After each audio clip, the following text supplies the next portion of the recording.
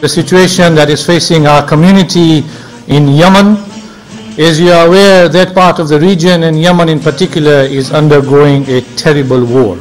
Our community in Yemen, and I am talking about our community as in Khoja Shia International community, we have about 700 to 900 people there. Our community has suffered direct threats, injuries, killings, and targeted human rights violations.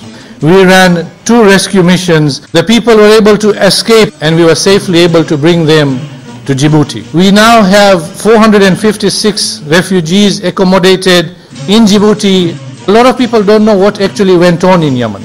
And let me read for you a few of these letters and a few of the narrations that we have received.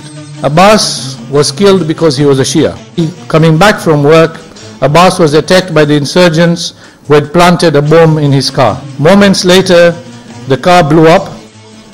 The father sees his son, but doesn't recognize him because the body has been mutilated. And there are hundreds and hundreds of such stories. I have got people in Djibouti, they are children who are suffering nightmares till today for what they have seen. We now need your help. Brothers and sisters, it is our duty to help them in their hour of need. We have launched a scheme which is known as Sponsor a Family Scheme. We have 108 families and the cost per family is £1,000 per month. All it is, it's £250 a week. My brothers and sisters, every penny counts. I beg you, I urge you that on this blessed nights, let us give what we can.